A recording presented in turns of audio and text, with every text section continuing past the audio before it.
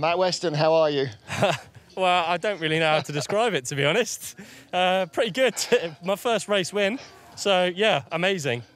And part of history, a three-way tie. I mean, this place is famous for ties, but for gold? I know. I came round the corner, there's a little LED screen that says, like, what number you are. And I came round that said 1, and I was obviously over the moon. And then Marcus came up and gave me a hug, and he said it's a three-way tie for first. And I was like, what the? I didn't really know what to do, to be honest. I still don't.